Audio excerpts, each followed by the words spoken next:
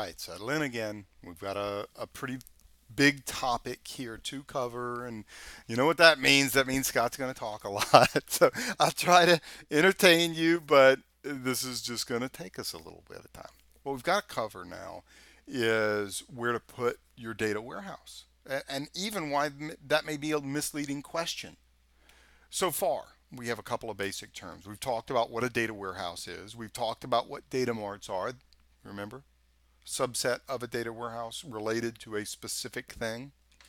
We know what OLTP is. We know what OLAP is for. OLTP handles our data entry. OLAP is for our analytics, for our reporting, right? So we've got the basics down. But what we're missing, we've even got a fancy diagram, right? So what we're missing is what goes where and why. And I kind of said at the end of that last video, hey, this is our OLTP and this is our OLAP, right? But then I kind of came back and I said, well, it's a little misleading and we'll talk about why. Well, now we need to understand why this is maybe an incorrect diagram, or maybe there could be expanded pieces to this. Okay? So here's the thing, you cannot just say that SQL Server or Oracle or DB2 handles the OLTP side of things and Analysis Services handles the OLAP. It's not that simple, okay? The OLTP side is fairly straightforward. This is going to be on a relational system like a SQL Server, an Oracle, a Sybase, a DB2, a MySQL, something that is meant for working with OLTP databases, something for working with tables, columns, and rows. Okay, that is easy. Okay, you cannot put an OLTP database on analysis services. Okay, OLAP databases, the online analytical processing databases. This is a little more, well, okay, because I can actually put that on a SQL server, or I can put it on analysis services, or I can even put it in both places. Okay, so we actually need to expand our knowledge of OLAP. OLAP is simply defining how we store and use the data for analytics purposes. It doesn't say this must be stored in tables, columns, and rows, or it doesn't say it can't be stored in tables, columns, and rows. It doesn't say it has to use SBase or it has to use analysis services. None of that is in the definition of what an OLAP database is. OLAP simply defines how we store it and we use it. We store it with probably a lot of duplication and we use it for analytical and reporting needs. Doesn't say that it can't be a SQL server or it can't be analysis services, right? Okay. Now, relational is one side of the coin. But now let's move into that idea of what a multidimensional database is. And now I'm going to go ahead and tell you, I'm not going to even begin to attempt to fully explain what a multidimensional database is in this video, not even in this whole chapter. That's what chapter 4 and 5 are all about. Okay, but I'm going to give you some ideas. Okay, relational deals with tables, columns, and rows. Multidimensional is going to be a little bit different than that. Okay, we're going to visualize and think of it a little bit differently. Okay, so again, multidimensional, we'll talk later about that. But here's a term. I try in my videos to underline, italicize, and bold terms that I think are very, very important that you should know. Okay, so relational data warehouse is a very important term. This is when you have an OLAP database that's stored on a relational server. What are some of the relational servers out there? The SQL Server Database Engine, Oracle, any of the major vendors out there, MySQL, DB2, Informix, Sybase. There's a couple of other ones, right? So it's a relational database. This is where we have tables, columns, and rows. And actually, the types of tables, the design of the tables that we will include what are called fact and dimension tables. Now, I'm not about to try to talk to you about dimension and fact tables here. My goal right now is to help you understand where you're going to put your data warehouse, not to help you understand all of the terms just yet. I'm trying to give you the very, very high level, and we're going to delve into what dimension and fact tables are in chapters 4 and 5. Okay? So dimensions and fact tables. Okay? Now, the report server can actually directly access this database and submit reports against it, do ad hoc reporting against that. Okay? All right. Now, here's the thing. What's the purpose of your data warehouse? Is it strictly for analysis? Or are you going to be using this for archival reasons as well? If your only purpose in using a data warehouse is for archival reasons, you probably don't need a relational data warehouse. Okay, remember, archival systems store records on a one-to-one basis. You're copying the rows from the data entry systems into the relational data warehouse, every single one of them that meet whatever filter that you might apply. Okay, and then you're adding a little bit of metadata that goes into the data warehouse as with it. Okay, so it's copying and or archiving the records. So you probably have some way of moving that 700 megs of data. Remember we talked about the 1 terabyte. We said, hey, we've got a 1 terabyte database, and we want to make our archival data warehouse here. We're going to make it 1 terabyte, and then we're going to chop this down to 300 megabytes of the live data. Right? So that means we've archived and we have deleted what's archived out of the live database. So in this case, this would be a relational, oops, arrow went the wrong way, a relational data warehouse. Okay?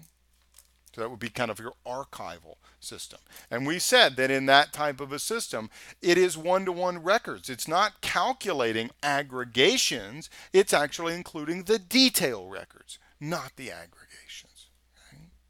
So most of the time, a data warehouse, a relational data warehouse, will either store aggregates or it will store detail records, one-to-one relationship records.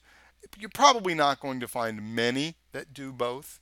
Okay? So generally speaking, it falls on one side of that. Not saying they can't, again, right? They could. However, it's going to be fairly rare to find one that kind of is a dual purpose one.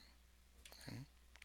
And what you're looking at right here, you take a look. These are the actual records here for aggregations in a data warehouse. So this is a relational data warehouse storing product data.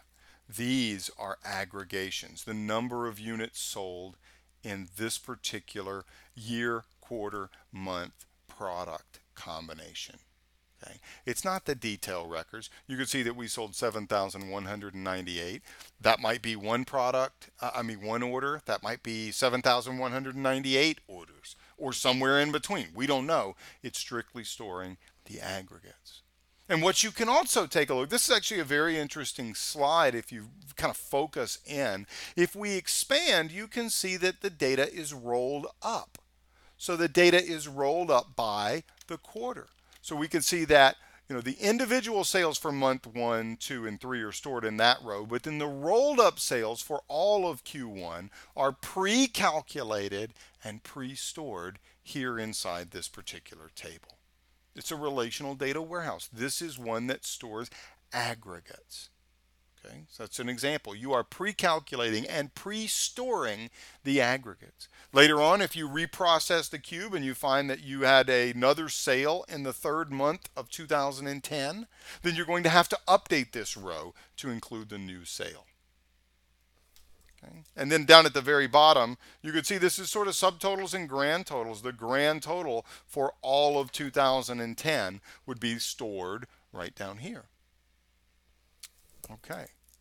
Now, taking a look over here, we're looking at an archival type. You'll see right here, these are the actual detail rows. warehouse. There are no aggregates stored in this one. Okay? This is actually detail records, a one-to-one relationship. Notice here that this is like an order detail table. We have an order key, we have a product key, an order date key. These are all related to other tables. That would be related to a product table. This would be related to an order table. This would be related to a time table. And some of you might be looking at that and recognizing this is a fact table, and we'd be working in a what probably would be a star schema with dimension tables here. Okay.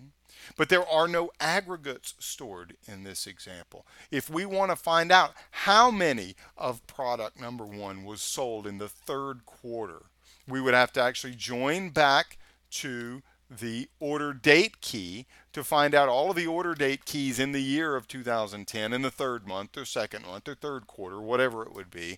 And then we would have to sum or count or min or max or average, whatever it is we're trying to do. And these are detail records. Okay. You know, one maybe if you're kind of having a little bit of trouble understanding here what I'm talking about. In this example, this was our aggregated version. There will be no more rows. Okay. We have decided that we just want year, quarter, month data. Therefore, there are 12 months, 4 quarters, and 1 year, so 12 plus 4 plus 1 equals 17 rows. There won't be any more rows added to this table. Not unless we decide we want to roll it up by day, at which point there would become 365 more plus 12. Yeah. So you will not see an expansion of a table like this that would be designed to store the aggregates in the data warehouse. It would be 17 rows because that's the product. Okay, you've got 12 months plus 4 quarters plus 1 year, so we're going to have 17 rows in it. Over here, though, how many rows are going to be stored in our archival system? I have no idea. We might have 50 million, 100 million, however many rows had been stored in the data entry systems. That's how many are going to be stored in the archival system. So I guess that's the difference also. That one's fixed, one is, who knows, one might be growing. All right, take a break, shake your head out, kind of wake up a little bit. Let's talk a new concept here. Let's talk about multidimensionality, okay?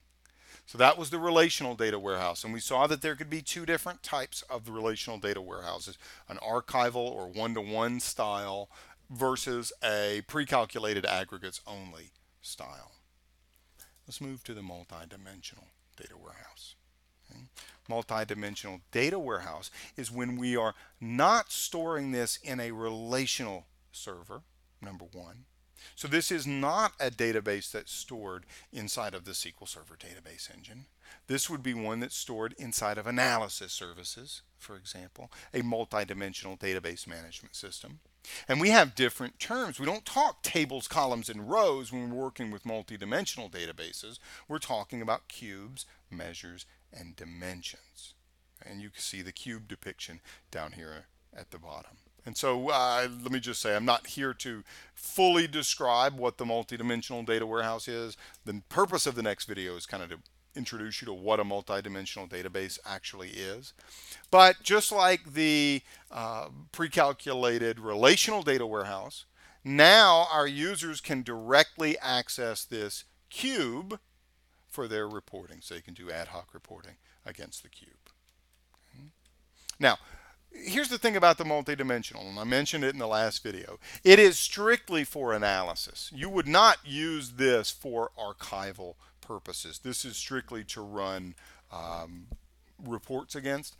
And it is similar to the pre-calculated aggregate relational database in that it does not store details. It only stores aggregate information. That's all it's going to store.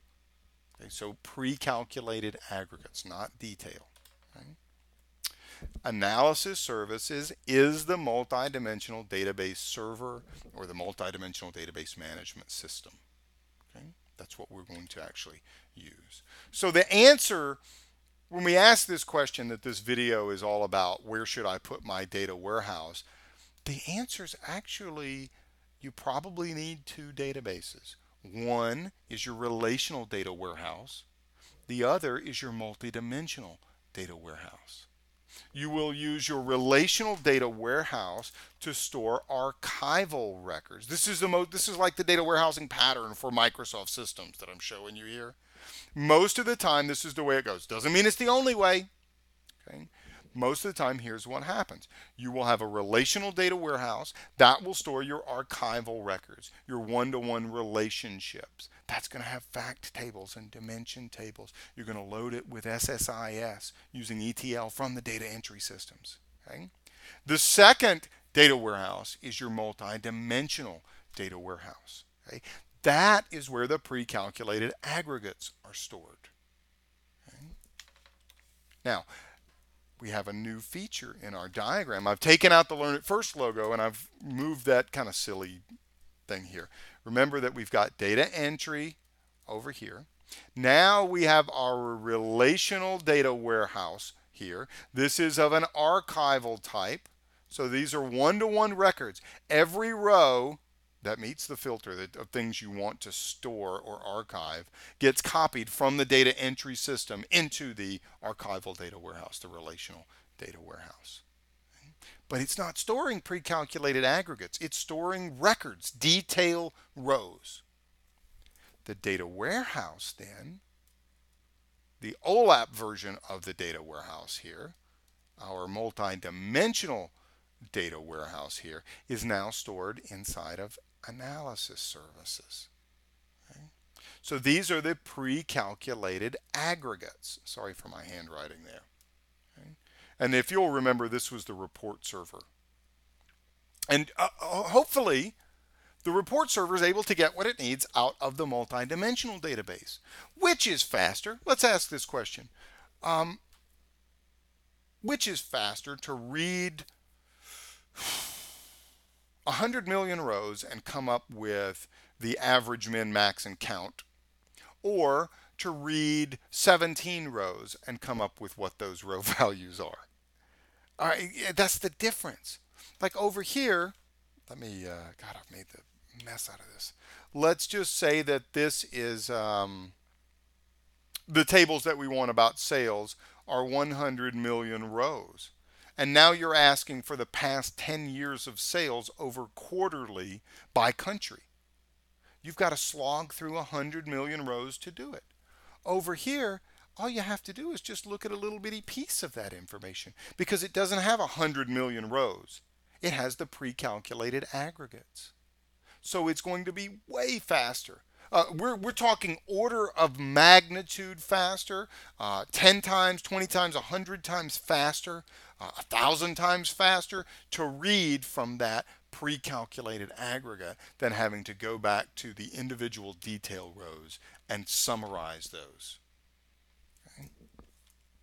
All right, so we've got this expanded diagram, but I kind of have to cut it short here because there's a whole separate discussion we need to have on what multidimensional databases are. What are cubes? How do we think about those? Why is it so much faster? So sorry, but we got to come back in the next video.